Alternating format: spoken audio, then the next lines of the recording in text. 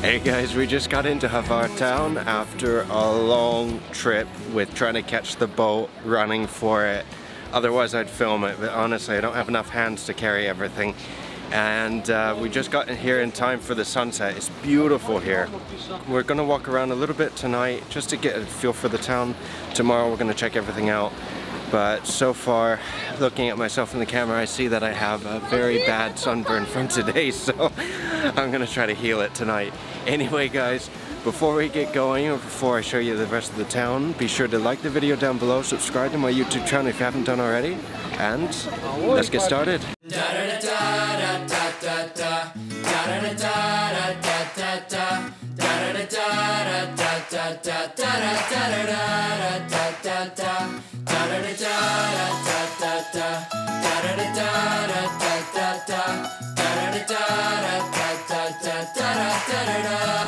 From the first 10 minutes of literally walking down the promenade and seeing all the ships, there's a lot of money in this town. It's a little wealthy, and all these ships look English as well, so this is a British town. Me recuerda a Mykonos, ¿verdad? Porque estuvimos en Grecia y Mykonos es realmente un pueblo con mucho dinero, realmente. Es un pueblo también muy fiestero y se ve que aquí, en esta ciudad de Hvar, es un pueblo fiestero con dinero. De hecho, la chica del Airbnb nos ha comentado que una botella de agua, ¿cuánto cuesta?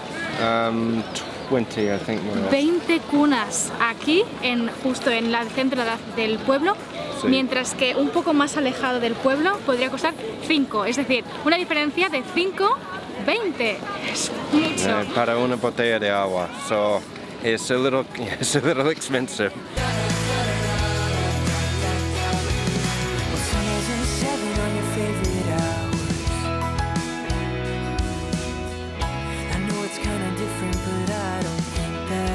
Normally for a jumbo pizza you can get for what, like 60 to 80 kunas, you can get like a jumbo pizza, and here it's like 40 for one slice. So we're going to be doing our favorite option by going to our favorite shop like we did in Zagreb and ZADAR as well, which is a good option because more or less the prices are standard.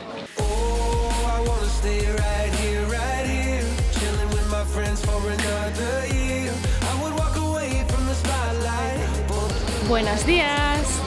Esta noche hemos descansado bastante y hoy vamos a pasear por el pueblecito de Hvar, que por el momento en la luz del día se ve muy mono, muy bonito. Los barcos se ven estupendos, especialmente el que está al final de todo, que es enorme. Nunca había visto un barco tan grande, tan majestuoso, es increíble. Y hoy vamos a ir primeramente a la fortificación española, precisamente.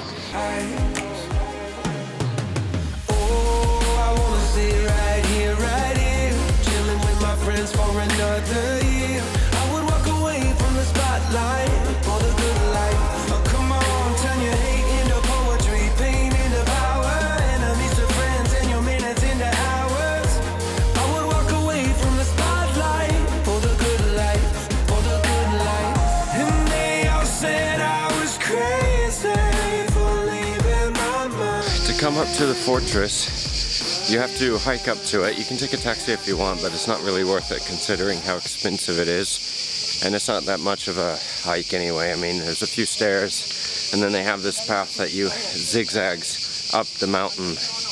But you have some excellent views on the way up. So it's pretty cool today, especially since today's a little hot, so it's a good idea also to bring your own water with you, just in case.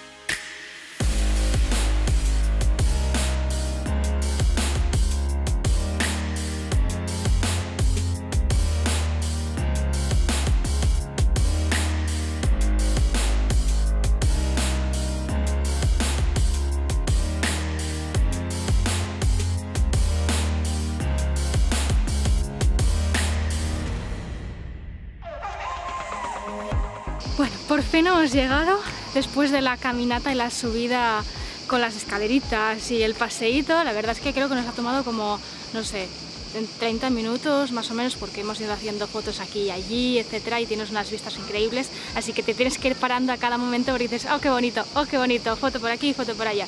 Pero bueno, el caso es que ya hemos llegado a la fortificación y la llaman la fortificación española, básicamente porque en el siglo XVI ayudaron la construcción de las murallas de esta fortificación, lo ayudaron a construir ingenieros españoles. Entonces por ese motivo la llaman la fortificación española, aunque realmente esta fortificación antes, en el siglo I, servía como para protección de la ciudad de Hvar, y después los griegos y los bizantinos también retomaron y hicieron un poco su estilo y demás, pero como se ve actualmente es tal cual los españoles se supone que lo construyeron.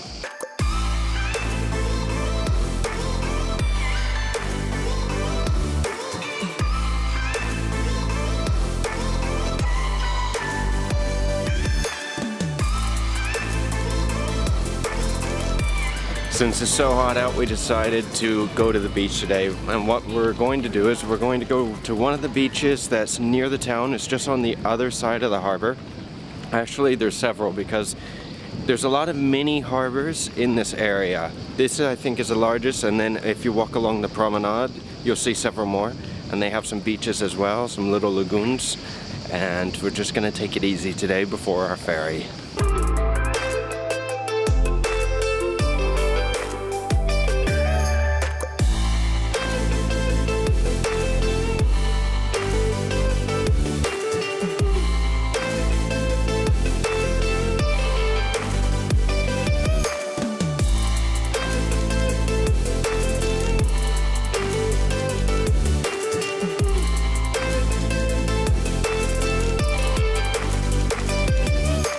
The water is amazing, guys. It's really cool to come here. The only thing is that it's extremely ritzy.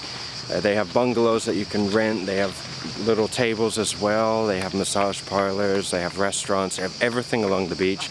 We didn't go to an actual beach, like I said, because we didn't want to be around a lot of people. So we went to an area that's mostly rocky. And if you go to these areas, you do need to bring your shoes, otherwise you can slip pretty easily. But it's absolutely cool. Stay right here, chilling with my friends for another year. I would walk away from the spotlight for the good life. Oh, come on, turn your hate into poetry, pain into power, enemies to friends. Acabamos de darnos un bonito baño en la playa, que ha sido genial para podernos relajar y sobre todo porque hace mucho calor. Entonces nos está gustando mucho Hvar. Pensamos que es un pueblo súper mono, que puedes hacer fotos donde sea porque todo es súper precioso para ver y que quedan súper bien las fotos. Y nada, lo único que es muy caro, es muy caro, y ves realmente que está hecho para la gente que tiene bastante dinero.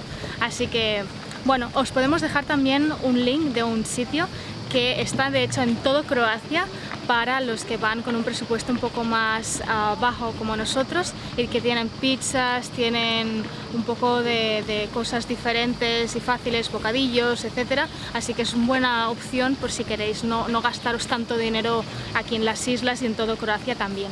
Así que nada, espero que os haya gustado mucho el vídeo, y si tenéis cualquier pregunta no dudéis, y nos vemos próximamente en Korcula.